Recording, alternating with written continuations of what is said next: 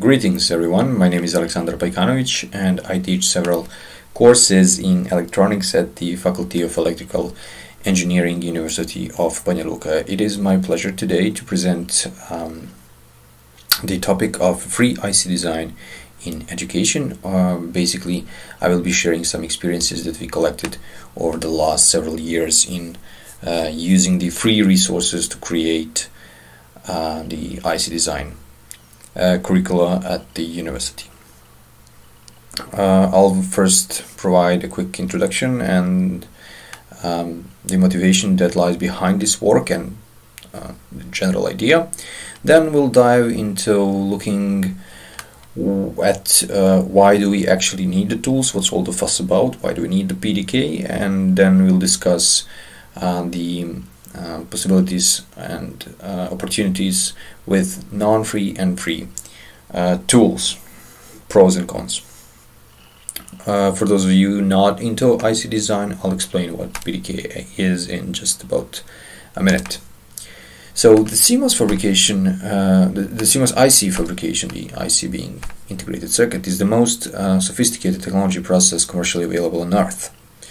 Therefore, it is not an exaggeration to say that its importance is paramount in the education of every generation of electronics engineers in the years to come. So that puts sort of a burden on our shoulders, the educators in the area of IC design, in a way that we have to find a way to bring IC courses to the universities, but in a way that students get actual real-world silicon-proven experience. That's not an easy task, and main obstacles are actually paperwork, and as it has always been with the university's funding.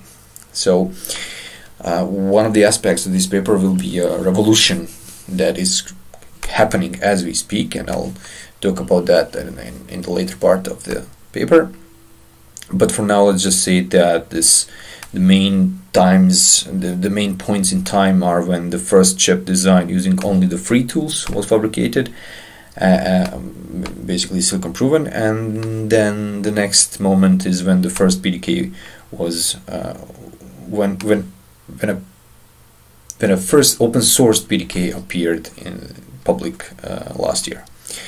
So what I'm trying to say is that with this, there are no more excuses. Basically, we have to make sure that every electronics student should work on a real-world example during the studies.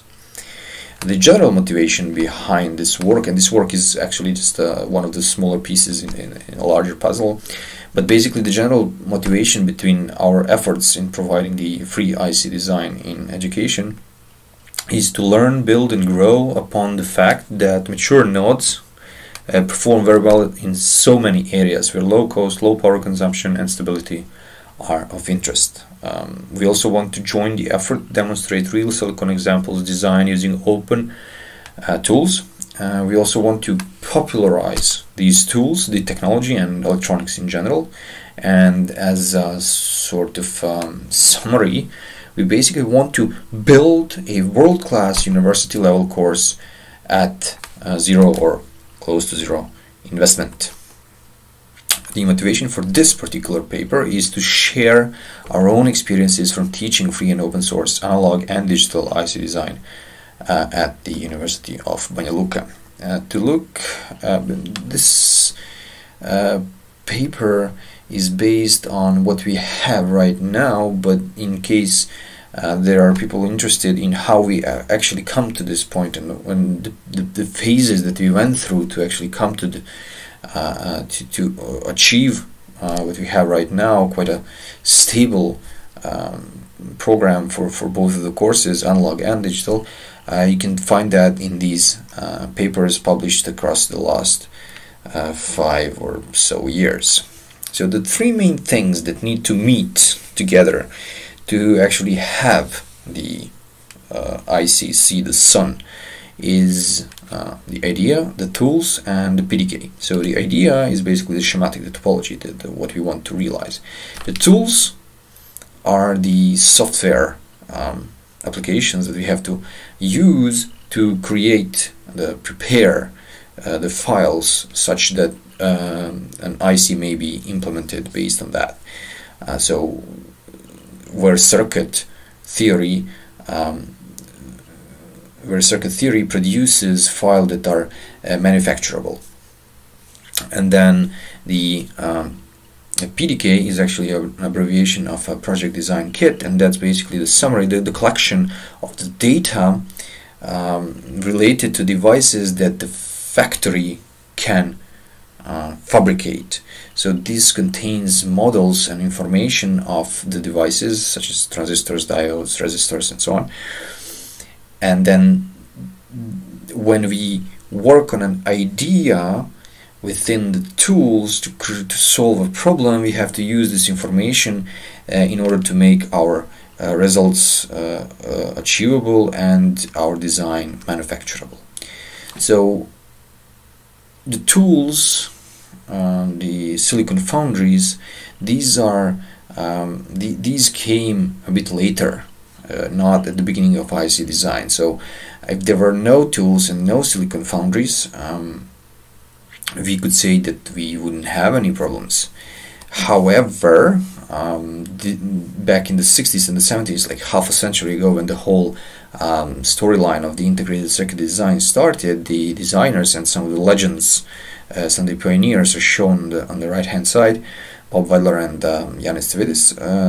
They would have to make the circuits work in an unproven technology. They had to lay the circuits manually on a light table, and basically they would have to produce chip themselves in the lab. Since there is no silicon foundry, there are no tools, they would have to work with dangerously high temperatures and poisonous fumes. Privileges such as working with a simulator would be just a dream for most of the people. Fortunately for the Berkeley crew, right next door, the first simulator was being developed at the same time, so they had this opportunity back then to use the punch cards to simulate circuits. So once the potential of ICs was recognized, the market exploded, creating further markets like consumer, industrial, military, electronics, and so on. And therefore this need for using the computers, of course, powered by the advance of the PC, and again that was also powered by the advance of IC and spiraling each other. This created this whole industry of electron design automation, or computer-aided designs. These are abbreviated with EDA or CAD tools. So this industry created a new struggle to come up with a tool capable of following the technology process. By today we have 3 vendors well established, and their commercial licenses per seat per year are well into 5 or even 6 figures. They all do provide discounts for higher education and startups under certain limitations, and yet that still requires funding, and paperwork is by far no less in these cases. So why do we need the free tools? Well, we need the free tools because industry standards are so much expensive, for even cutting-edge technology processes are in question, and we would like to be able to work with the IC not encumbered by this feature of we want to work with older nodes that are capable of functioning properly, but we don't want to spend so much money on tools. So the free tools have been around since the 80s, but they're pretty much unusable in practice, or they have been unusable in practice for the following 2 reasons. First of all, they wouldn't support the new technology nodes, and that's not an easy task. It's not an easy job to support the development at the rate that these new nodes were dictated. And also the silicon foundries became a commonplace by the 80s, so neither one of these silicon foundries, basically a factory that implements in physics, in the physical substrate of silicon or whatever other technology might be in question, the plan, the design that the circuit designer created using the tools. So if a silicon foundry, if the factory, or sometimes you call them just fab, does not support the tool with their PDK, does not provide the information of their devices in a way that the free tool can recognize, this information, then basically the tool is useless. There are some ways around it, but they're not really around it. They are still encumbered by different problems. For more details, please contact me or just look online. So anyway, whatever that may be, we still are subject to NDAs, and fabrication still must be paid. So what changed in about the last 10 years or so is this company, eFabless, took up the fight to actually bring the free tools to the point that they can actually be usable to create fabricable, manufacturable silicon. This has been built upon several projects sustained by Tim Edwards and some other well-known free tools such as ngSpice and Yosis and so many more. So basically, for the last few years, we already have a fully functional toolchain available at no cost, and also without any documentation, apart from honoring the open source license. So we would still have to obtain the PDK under an NDA, and the major limitation here is that such design would not be an open hardware. This great breakthrough has been achieved by Tim Edwards. The first first IC designed only by free tools has been fabricated, and this is called Raven, a small digital system. Very soon more people join forces, and the most prominent project being ASIC1. They created this bandgap reference. I'm hoping to see some results. And we were also fortunate to take part as well, among the first in the world. For more details, please check the Indel 2020 paper, where we, together with the students at our department, designed two integrated circuits using one of the XFAB nodes, working with only free tools. This was thanks to Edmund Hammenberger and Symbiotic EDA, and of course great support from Tim Edwards. So to revisit the three things that we spoke, when we have the free tools, the only thing that we need to create free open hardware down at the nanoscale level is basically we just need the PDK. So that's exactly what happened in June 2020. The Skywater 130 nanometer CMOS PDK has been open sourced.